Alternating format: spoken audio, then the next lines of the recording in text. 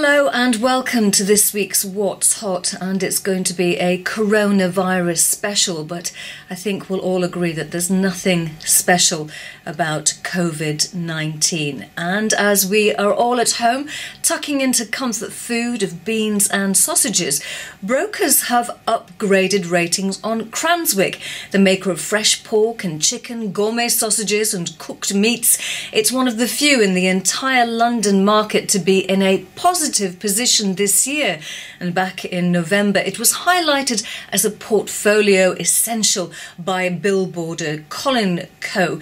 Meanwhile, companies involved in the diagnostics, drug development and medical equipment provision, and those focusing on solutions for lung conditions, have all seen strong stock price rises as the world grapples with the pandemic. Pre-COVID crisis, Verona Pharma said 2020 was going to be a transformational year, and so it has come to pass. This week it announced it has delivered positive efficacy and safety data from a phase 2 trial of its drug for chronic obstructive pulmonary disease.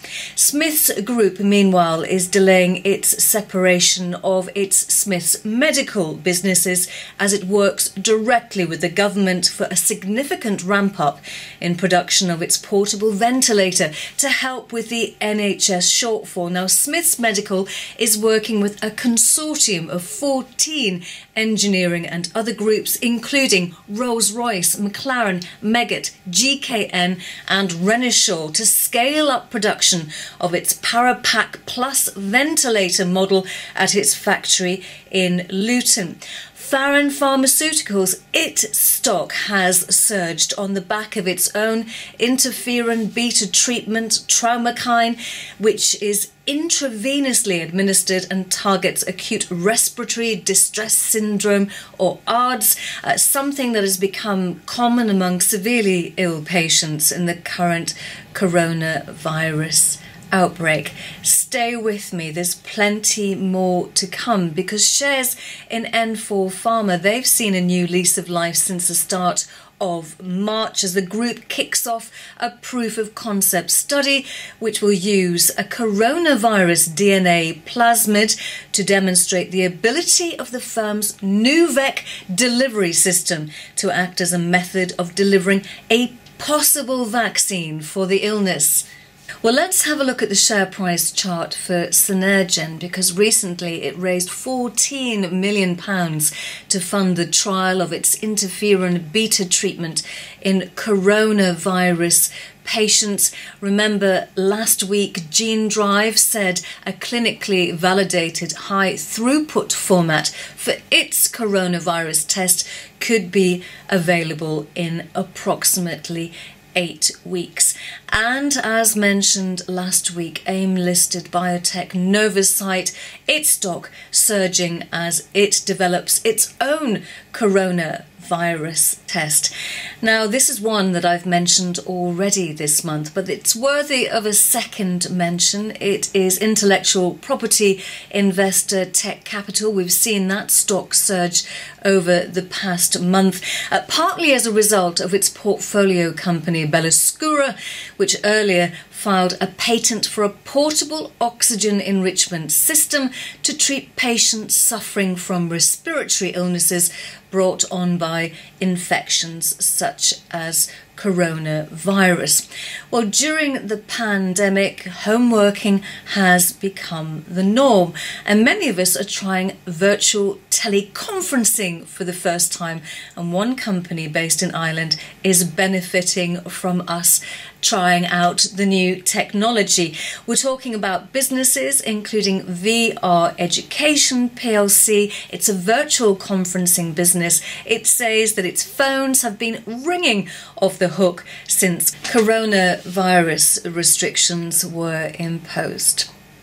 Okay, let us go to the website www.lse.co.uk. Go and forage in the blogs section, because pioneering equity investor Eric Chalker has given us the benefits of his insights. Look at his piece, The Economic Consequences of COVID-19, which covers price to earnings ratios, interest rates, inflation and tax.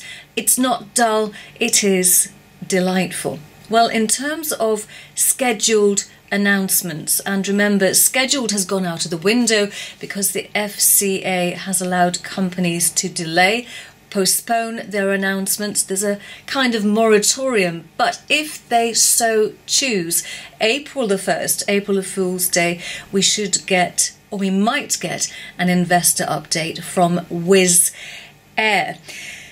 And it might not be a joke for the airline company when it releases its trading update. Now, here's the load factor and passenger numbers from February. It's unlikely March's numbers will bear any resemblance. And April the 2nd, Thursday, if they so choose to, Saga is due to release its latest trading update. We've already heard from the holiday and insurance company what it has done. It suspended operations of its cruises until May the 1st. It said that would reduce cruise profit before tax by between 10 million and 15 million.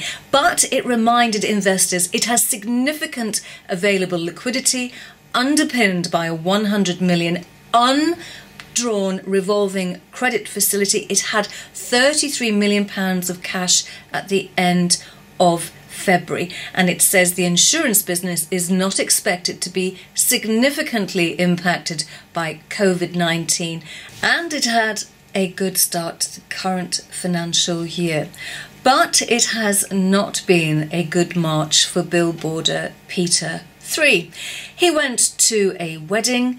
He cuddled his great nieces. Now, they had had their hair braided by a coronavirus carrier. He was affectionate. He got COVID, and his short illness blog makes harrowing reading. So stay safe, stay well, stay in, and cherish the loo roll. All around me there are people fighting for the right to keep on wiping. It's confusing cause it's not a hard sum. Every human's only got a single bum. I'm the cheapest brand of roll in Aldi. Single ply, that's why they ain't sold me. Even if you try a triple foldy, press too hard and fingers poke right through me. All of a sudden I'm a saviour, a hero in demand. People think the world will end without a piece of me in hand. And now I'm the one who's laughing as I'm sitting on the shelf, watching all the push and shoving. It's a very, very mad world. Mad world.